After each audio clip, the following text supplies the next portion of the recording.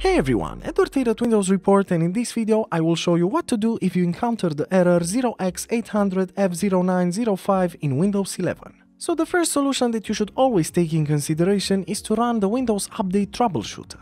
To do this, press the Windows button, then select the settings icon, and afterwards on the left pane make sure to click on System, and then on the right side scroll down until you find the Troubleshoot section and select it. In here click on Other Troubleshooters, and afterwards make sure to click on the Run button next to Windows Update. Now just wait until Windows will scan the issues and fix them as soon as possible. You can then check if the problem still persists. Another useful solution is to provide Windows enough time to automatically install the update. To do this, press the Windows button, then simply type Edit Power Plan and select it from the search results.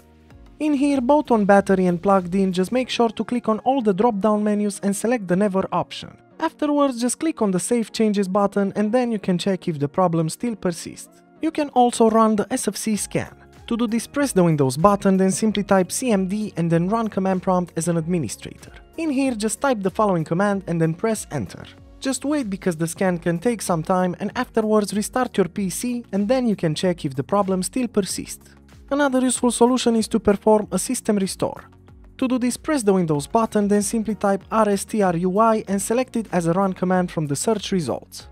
In here, just click on the next button, then choose the earliest point in time before the issue occurred, and then press on next again. Now click on the finish button in order to start the restoration procedure. You can afterwards check if the problem still persists. And another great solution is to manually install the update. For this you will need a browser, and you will need to access two links that I will also post in the description below. So just go to your browser and then simply access the first link that I posted in the description below.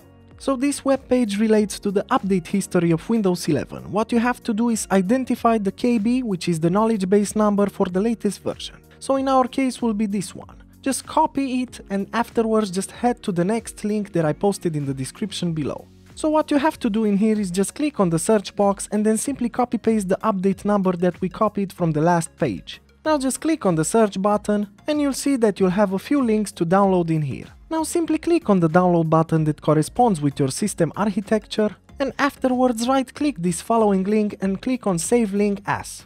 Choose a location on your PC and then click on the Save button. Now minimize everything and go to the download location and simply double click on the update installer. Now wait until the update is installed and afterwards restart your PC. You can then check if the problem still persists. And that's it. Plenty of solutions to consider. As usual, for more information and details, you can check the article in the description below. And if you enjoyed this video, just make sure to like and subscribe to our channel. Thank you.